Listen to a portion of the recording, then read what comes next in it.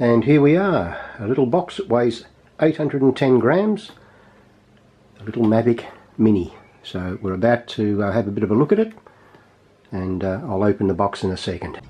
And there's the all-important information right there. We have FCC version available in Australia. So it's not the CE version, so we have the actual extended range. So before I open it, we'll have a bit of a quick look around it as usual. The all-important 249 gram. Bit of information there. It's got quite a bit on the bottom in small print. You probably can't read any of that. So we'll get out my trusty pocket knife and we'll break the seal. I'm not certain where yet, so looks like there, so that'll do.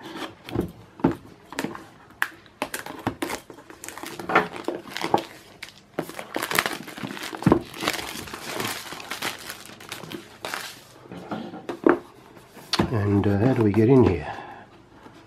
What is what here? Okay.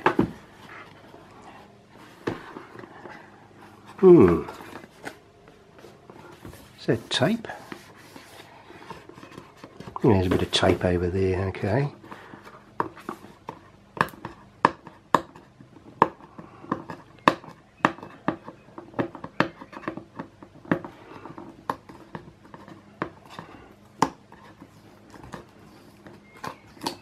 And definitely making certain that you're not going to accidentally open the box. And there we are, look at that, we've got little protectors on the top there to keep it in place. That's the controller, the all-important quadcopter itself,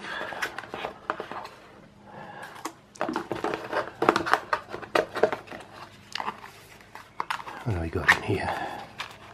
Okay, some cables it looks like. Oh, quite a few little bits and pieces, and instructions, and again, oh, lots of little instruction manuals, heaps of them. Okay, and I'll just put all this aside for the moment and we'll just test the all-important weight, and we'll see what this comes in at, see if they're telling the truth. There's interesting, isn't it? That says 253. So,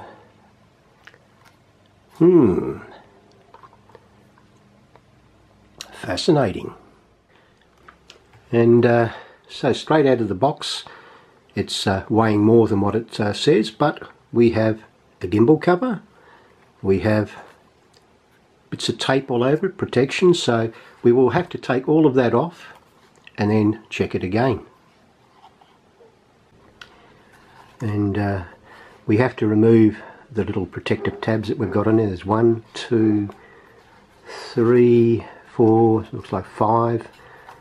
And we'll take off the gimbal cover and then we'll reweigh the little Mavic Mini and see what it comes in at. Now I've taken off all the stickers and I've taken off the gimbal cover. We'll pop it on the scales again.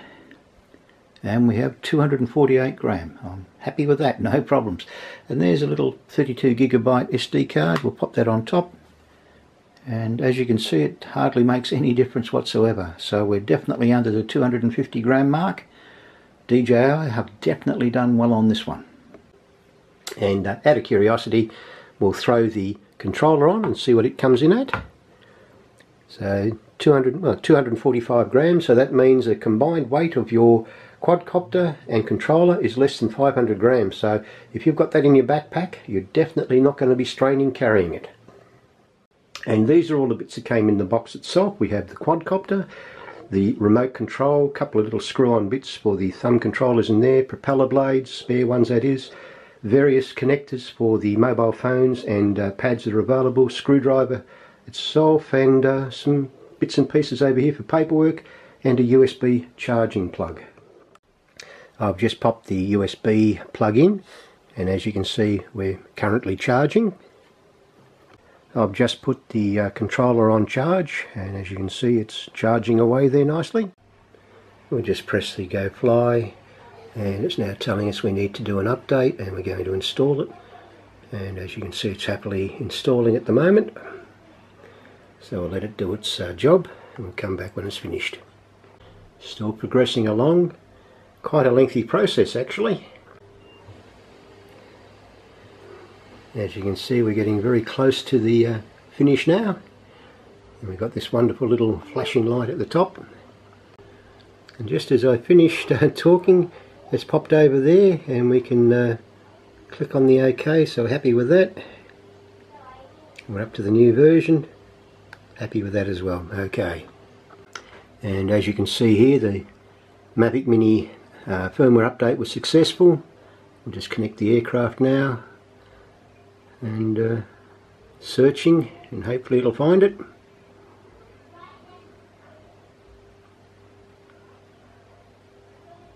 And able to connect. Okay. The reason it can't connect, it turns itself off. Something to bear in mind. Okay, let's put it down again. I didn't expect it to turn itself off, but obviously it did. So, do a pair.